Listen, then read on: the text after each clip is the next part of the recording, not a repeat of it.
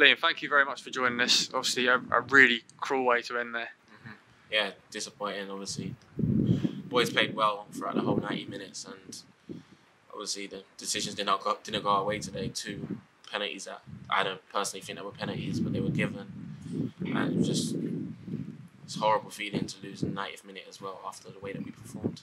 I said it was another one of those performances similar to last week where we saw another positive performance from the lads. Yeah. Recently the boys have just showed a lot of heart and desire and just stayed on top and just come out strong. First half we got to stay strong, and the second half we come out strong. That's the thing, and we just run.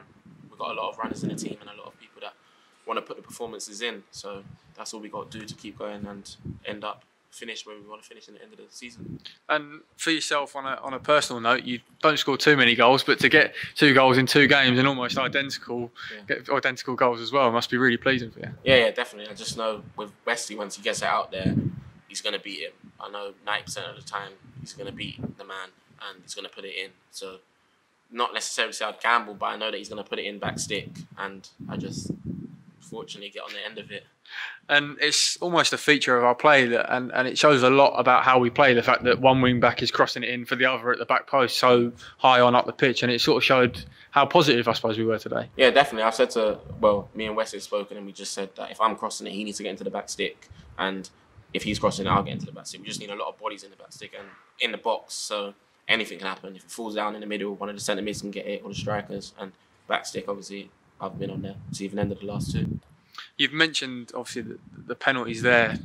The first one, I know the gaffer said that it was a foul, and it's whether it's inside the box or outside the box. But the second one seems to be that one that's a little bit harsh, you could probably say.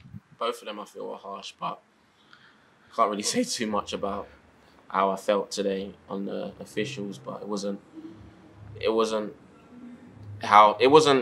the best for us, to be fair. It wasn't the best decisions that we felt were given. That was throughout the game as well. I felt decisions weren't going our way, but that's obviously how football is, and we just got to keep going and go against Saturday. I say, looking ahead at Saturday's game,